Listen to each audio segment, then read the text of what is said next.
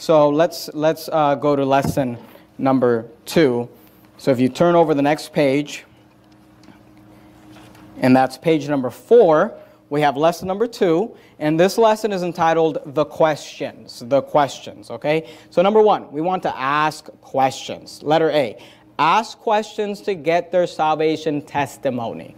Ask questions to get their salvation testimony. Psalm 107:2 says this, let the redeemed of the Lord say so, whom he hath redeemed from the hand of the enemy. The Bible says, let the redeemed of the Lord say so. If you are redeemed, you should be able to say that. You should be able to testify that. Number 1, we cannot see a person's heart, whether they are saved or not.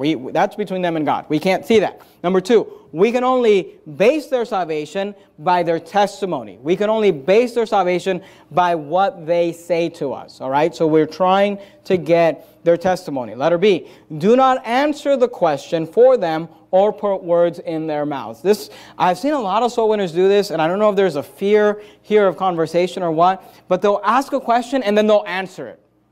There's no point of asking a question if you're going to answer it on their behalf. So, you know, I put an example. Don't say something like this. Are you sure of your salvation because of your faith in Jesus? It's like, well, you just told them the answer, you know, or you know, why are you sure you're on your way to heaven because you accepted Christ as your Savior? Or, you know, just ask them questions in a way. Well, we're not giving them the answer. We're not putting words in their mouths. We're trying to find out what they believe, what they think, all right? Number 2, ask effective questions. Ask effective questions. Don't ask vague questions. Letter A. Don't ask vague questions. Let me give you examples of vague questions. These are all questions I've heard soul winners ask, and they're all terrible questions to ask someone when you're trying to get their salvation testimony. They're not terrible questions. The question itself isn't terrible, but they're too vague, okay? Here are some vague questions. Are you a Christian? Are you a believer? Are you born again? Have you accepted Jesus in your heart? Do you know if you have a home in heaven? All right, listen. Every Mormon, every Catholic, every Jehovah's Witness, every whatever is going to say, yes, I'm a believer. Yes, I'm born again. Yes, I'm a Christian. Yes, I accepted Jesus in my heart. Okay, they're too vague of questions. They're vague questions. The purpose of the question is to try to figure out, is this person saved? We're trying to get their salvation testimony. Letter B, don't be satisfied with vague answers.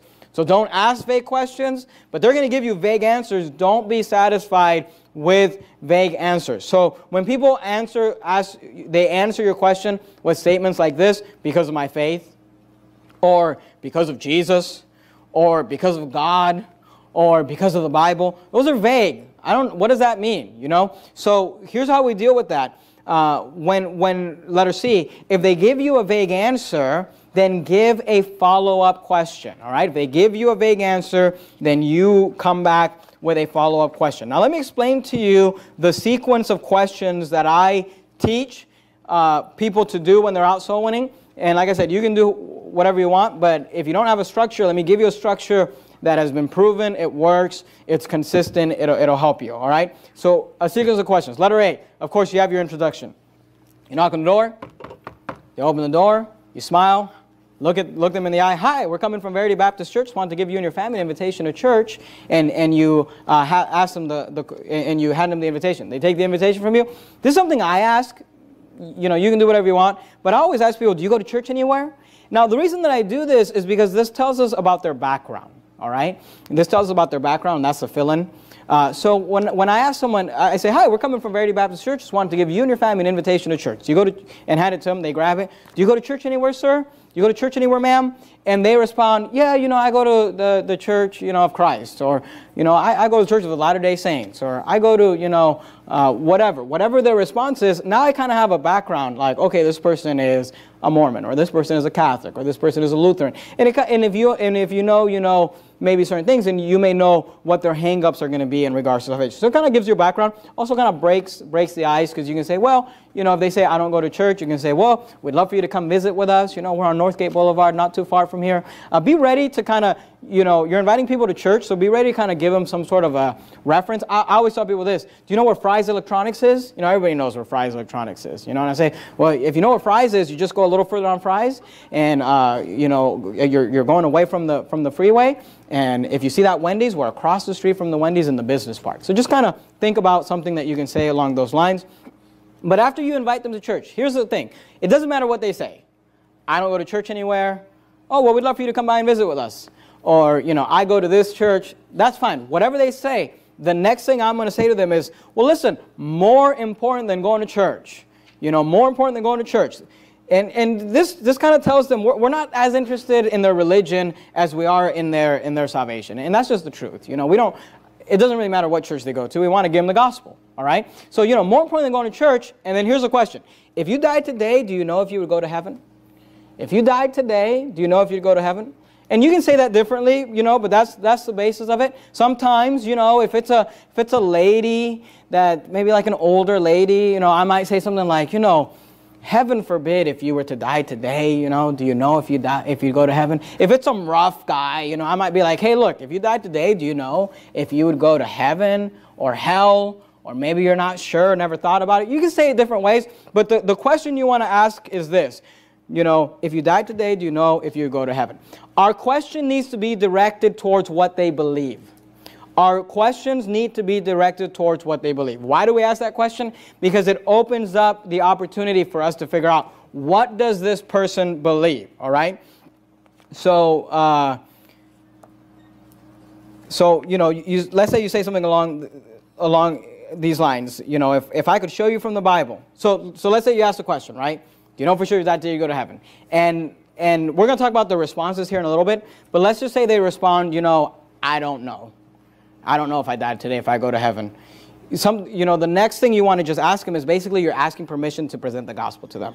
So if I could show you from the Bible how you could know for sure you're on your way to heaven, would you be interested in seeing it?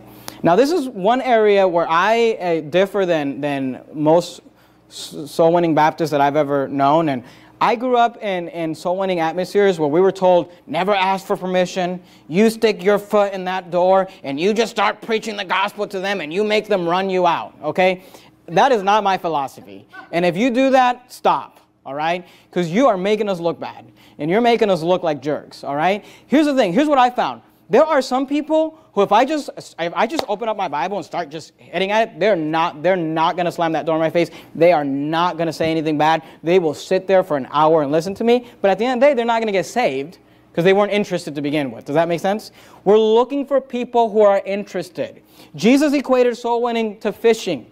He said, follow me and I will make you fishers of men. And here's the thing about fishing. You're looking for the right catch.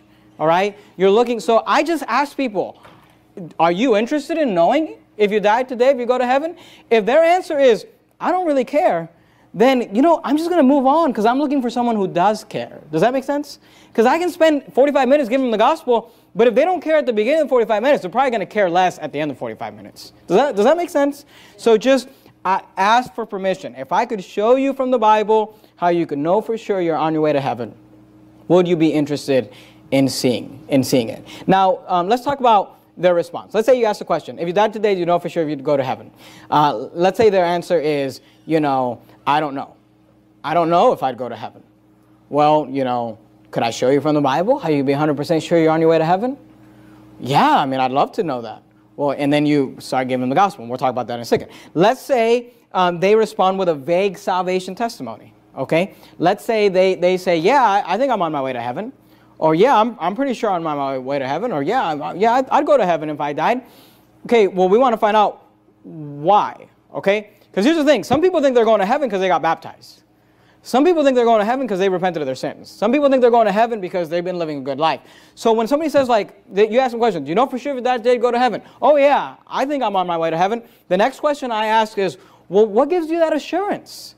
You know, or what are you trusting in to get you to heaven? What gives you that confidence that you're on your way to heaven? Usually the next answer is going to tell you what they believe. Because if someone says to me, yeah, I'm on my way to heaven, and I said, well, that's great. Let me ask you this. What are you trusting in to get you to heaven? What gives you that confidence you're on your way to heaven? And they're like, well, you know, my dad was a Baptist preacher. When I was 12 years old, I got baptized. Is that person saved? No. You know, well, you know, I started going, I used to be on drugs, and I quit drinking, and I quit, you know, doing this, and that's why I think I'm going to heaven. That's the wrong answer. So the answer gives us, you know, kind of, and here's the thing, if that's what they say, do you know for sure that you go to heaven? Yeah, I'm pretty sure I go to heaven. What are you trusting in to get you to heaven? Well, you know, I'm just trying to live a good life. Well, you know, I'm just trying to follow the commandments. Well, I'm just trying to treat my neighbor as I'd like to be treated. I'm just trying to follow the Bible. Usually what I respond at that point is, hey, that's great, but listen, did you know the Bible says that going to heaven has nothing to do with keeping the commandments? Or did you know the Bible says that going to heaven has nothing to do with living a good life? Do you know, have you ever heard the Bible says that going to heaven has nothing to do with what religion you are? You know, if they're like, well, you know, I think I'm going to heaven because I'm a Lutheran. Well, did you know the Bible says that going to heaven has nothing to do with what religion you are? Could I show you from the Bible what the Bible says about going to heaven? And if the answer is no, well then just move on. If the answer is yes, then now you have someone who's interested in hearing the gospel. Now, let's say you ask a question. Do you know for sure that day you go to heaven? They respond, yeah, I think I'd be on my way to heaven. And you say, well, what are you trusting in to get you to heaven? What gives you that confidence? What gives you that assurance that you're on your way to heaven? And their response is still vague. Jesus, faith, the Bible. You know, we still don't know if we're saved. So the last kind of attempt is to ask them about eternal security. And here's what I usually ask people. Is there, and I'll say something like this, well, let me ask you this. Do you believe, is there anything you think you could do that would cause you to lose your salvation? Any sin that you could perform that would cause you to not be saved anymore? If their answer is absolutely not, I mean, once you're saved, you're always saved, I don't think, that person probably saved. But if they're like, well, yeah, I mean, you know, if I just, you know, started living for the world, then yeah, I think God would take my salvation away. Well, then that person's not saved. Because if you don't believe in eternal security, you're not saved. And we're going to talk about that here in a minute. So at that point, you just want to cue in on what they're saying and say, well, look, have you ever heard the Bible teaches that going to heaven, once you have salvation, you can never lose it? No, I've never heard that before. Well, could I show you what the Bible says about being 100% sure you're on your way to heaven? Sure. And then you can begin to give them the gospel. So we're talking about questions. We use a sequence of questions. We're trying to figure out what they believe. And here's what we start. Do you know for sure that day you go to heaven? I'm not sure. Now I want to make this clear because I think sometimes you know, I teach these things and people kind of miss the point. The point is not to go through all these questions. If you ask them, do you know for sure if you die today you go to heaven? And they fall on their knees and say, I don't know if I died today I'd go to heaven. What must I do to be saved? Okay, don't ask them, well, what are you trusting in to get you to heaven? Okay, they just told you, I don't know. All right, so just say, well, can I show you? The Bible says you can be 100% sure you're on your way to heaven. Do you mind if I take a few minutes and show you what the Bible says? You know, the point is not to just to go through all the questions. But if they say, yeah, I think I'm on my way to heaven, then we want to find out why. Well, what are you trusting in to get you to heaven? What gives you that assurance you're on your way to heaven? Well, you know, I just, you know, I got catechized and I did the communion and I got baptized and I repented of my sins and I spoke in tongues. Whatever their answer is, well, you know, the Bible actually says that salvation has nothing to do with that. Could I show you what the Bible says? The Bible actually says salvation has nothing to do with keeping the commandments, getting baptized, whatever that is. And then, you know, but if they still answer vaguely, Jesus, well, do you think you could lose it? Is there anything you could do that would cause you to lose that salvation? And if they're like, well, yeah, I think, you know, if I just committed adultery on my wife, if I just left my wife, if I just, you know, started smoking, if I started drinking, God would take away my salvation. Well, you know, can I show you what the Bible says? Because the Bible actually says something different. And here's what you got to understand when you're giving the questions, okay? You want to start at the very beginning, positioning yourself as what I'm going to show you is different than what you already believe. All right? Now, this is a big problem that a lot of soul winners have. They don't want to come off confrontational, so they just kind of act like, we basically believe the same thing. Let me just share a few verses with you. Now, here's the problem with that. If you start the conversation with them thinking we basically believe the same thing, then when you get to the end, they're not going to get saved because they're under the impression that we basically believe the same thing. All right? So I try to, in a kind, gracious way, to make sure they understand. Here's what you believe. You believe you got to keep the commandments. Can I show you something different than that? Because at the end, when I'm asking them, you want to get saved? And they're like, well, I think I already thought that. We can go back to, no, remember when we first started the conversation, you said you had to repent of your sins. Or you said you could lose your salvation. But do you see how, or you said you had to work your way to heaven. But do you see how what I've showed you now is different than that? You want to position yourself as what I'm showing you is different than what they believe. And here's the thing, if what you're showing them is not different than what they believe, then don't waste your time there because they're already saved. Does that make sense? So go to page number 6. On page 6, you have a questions flow chart, okay? And this is just kind of something to help you out. It kind of gives you an idea of how questions may go. Obviously, every door is different. Every person is different. Things are going to be different with everyone you talk to. But this is just kind of an example of how things go on average. So you start off with, hi, we're coming from Verity Baptist Church. Just wanted to give you an invitation to church. Now, if you look at the red arrow, if their answer does not allow the conversation to continue, so their answer is, I'm not interested, or their answer is, I already have a church, we're fine. Their answer is whatever. They slam the door. If their answer is, I'm not interested, or I'm an atheist, or whatever, and they're not aligned for the conversation to continue, just, all right, well, have a good day, all right? Don't get mad. Well, go to hell then. Okay, don't say that. Okay, that's not what you want to say. All right, just have a good day. All right, if they're mean to you, they're upset, whatever. Now, let me tell you, what you can do sometimes is just tell people like, hey, on this invitation, if you open up the invitation, it has some information about our church, but on the inside, it says the Bible's way to heaven. It shows some verses how you can know for sure you're on your way to heaven. Maybe if you have some time, you can read through that. It has the verse and it explains it. On the back here, on our website, if you go to our website, Verity Baptist, there's a video you can watch. It's called The Bible Way to Heaven. It's not very long at all. It'll explain how you can know for sure you're on your way to heaven. Sometimes, we have these CDs for you when you go out. We have a CD called The Bible Way to Heaven CD, which is not a sermon. It's basically me just giving the gospel extremely thoroughly. It's like a 25-minute sermon. I talk about repent of your sins. I talk about all these different things, and you can you can maybe leave that with them. If let's say they said, man, I would really like to know how to go to heaven, but I'm actually on my way to work right now. You can say, hey, well, listen to this CD, and it'll help you. We also have the Bible's Way to Heaven, the Indian version, the CD with the different Indian dialects that we got from Paul Wittenberger, Faithful Word. And sometimes we go into communities where it's like everyone's Indian or whatever, so we try to make sure we keep these with us and hand those out. So try to leave them with a resource. Try to invite them to church. Just, whatever you want to say. Read the invitation. We'd love for you to come by and visit, but end the conversation there, all right? Let's say you say, hi, we're coming from Verity Baptist Church. Just wanted to give you and your family an invitation to church. And their answer allows the conversation to continue. The green arrow, their answer allows the conversation to continue. Then the next question you may want to ask is, do you go to church anywhere? No matter what the answer is to that question. We just ask that question to kind of break the ice, and we ask that question to get a little bit of the background. Do you go to church anywhere? Whatever the answer is, the next question, the next thing you're going to say is, well, more important than going to church, do you know if you were to die today, if you'd go to heaven? Now, let's say if you look to the left there, let's say they respond, I don't know, I'm not sure. Then you just go to, well, would you like, this is something I often ask people, and you can do whatever you want, but sometimes when let's say I say, hi, we're coming from Verity Baptist Church, want to give you and your family an invitation to church. They take the invitation. Do you go to church anywhere? Well, sometimes we go to the church down the street or whatever. Oh, well, that's great. Well, listen, more important than going to church, do you know if you were to die today, if you would go to heaven or hell, or maybe you're not sure, never thought about it? And they say, I don't know. If I were to die, I have no idea where I would go. Sometimes I'll ask people, well, where would we like to go when you die? Because 99.9% of the time they're going to say, well, of course, heaven. And if they just told you, I want to go to heaven, then you can just follow up with, well, look, I can show you from the Bible how you can be 100% sure you're on your way to heaven. Do you mind if I take a few minutes and show you that? Well, sure, I'd like you to show me that. Then you can proceed to give them the gospel, all right? But let's say you ask, well, more important than going to church, for sure if that day you go to heaven.